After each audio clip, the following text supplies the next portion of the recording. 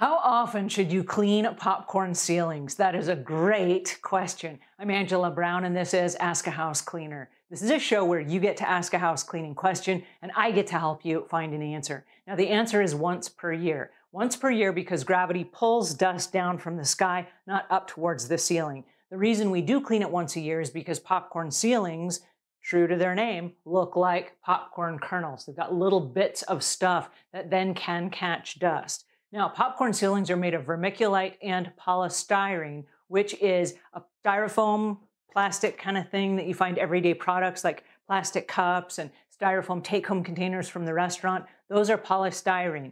And so it's a lightweight material that's kind of like a styrofoam, and it's mixed with vermiculite, which is used in potting soil for horticulture purposes, and it absorbs water really well. And so vermiculite is a mineral that is used to keep water from the roots of plants, to keep them from root rot if they're overwatered.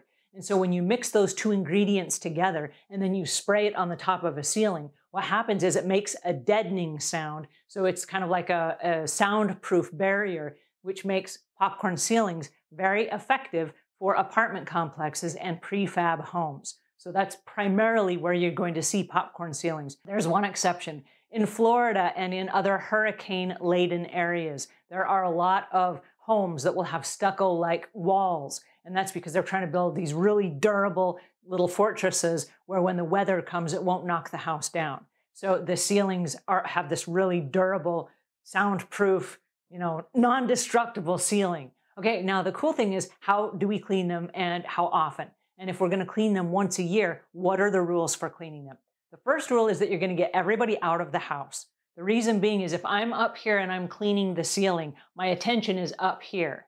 And so if somebody walks through the room and they step on something or they trip me or whatever, I'm still responsible for whatever happens while I'm on the job. So I want to make sure that if my situational awareness is not around me and that it's up here, that there's no one else at home and no pets that I'm going to trip on, okay? So once we've cleared the house, now we're ready to begin the project.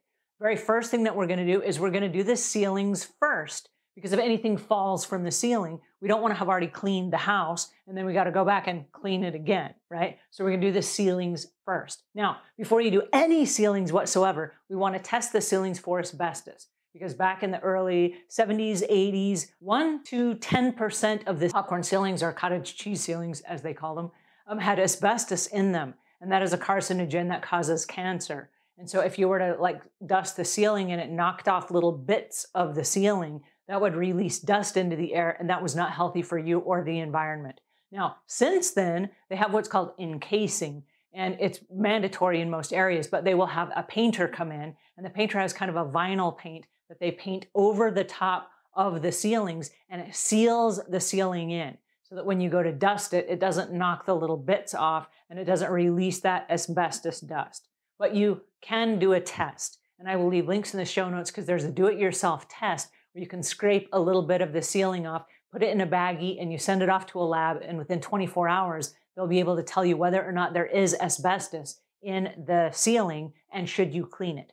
Now, if the ceiling is encased and you get the green thumb, like, hey, you're ready to go, the easiest way to sweep the ceiling, if you will, is with a Swiffer duster, and this is the 6-foot extender.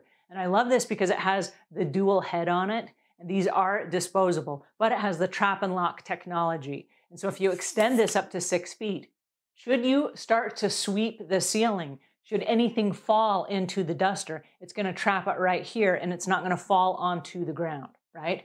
And so the process for that, before we do the dusting, is we want to make sure that we have personal protective equipment just in case anything should fall from the sky. All right, so the personal protective equipment, we do want to use our gloves to protect our hands. We do want to wear our eye safety glasses just so that we're not looking up there and then something should fall in our eye, just as a precaution. And then if something does fall, we want to make sure that we're wearing a hairnet or a shower cap or something like that so it doesn't fall in our hair. So those would be the personal protective equipment items for this job. All right, once you're on the job and you've cleared the house and the people and the pets are gone and you got your gear on, you're going to extend your Swiffer duster up 6 feet, and you're just going to vacuum the ceiling just like you would in vacuum lines, where you start at one side and then you go to where you just left off and you vacuum again coming back. and you're just going to sweep the ceiling in streaks towards you, okay? So that is the process that you go through. Now, every once in a while, you might find a situation where someone has opened like a can of soda and it splurted up onto the ceiling and there are spots. The way you get rid of the spots is very carefully. And if you can get out of it, my recommendation is do. But if you are required to clean that, my suggestion is, and here's a good way to do it, you're going to get a paint roller. And this is just a regular paint roller with a soft paint roller attachment. And you're going to get a paint container. And this has the, squeeze it out as you go capabilities. Okay, now the stuff that we're going to use in here for this is going to be a bleach mixture. So you do want to put a drop cloth down, because if you spill this on the customer's carpet, you will be buying them a brand new carpet. Okay, so be very, very careful should you decide to do this project. And like I said, if the homeowner can do it and you can get out of it, sign a waiver, don't do it, okay? The mixture is 1 part bleach to 4 parts water. So if you have 2 cups, half of one of those cups will be bleach. You're only going to pour enough in here to get your roller wet. Don't have lots in here so that if you accidentally step on it, there's bleach that goes flying or anything. Just the bare minimum. All right, now, with your gloves on, you're going to squeeze out all the water to the very end until there's not a single drop left. So you just have a damp roller that has the damp mixture of the bleach on it, okay? So you've got a damp, bleach dipped roller. Now, that said, this has regular threads on it. This is just a regular paint roller that you find at Home Depot or Lowe's. I'm going to use my Doka pole, and my Doka pole has regular threads on it. And so you can just screw this on. And this is where it comes in, I said no extra water. If there's any extra water right now is the time it's going to go flying. So you want to make sure there's no extra water whatsoever. Trust me, you don't want to make mistakes on this.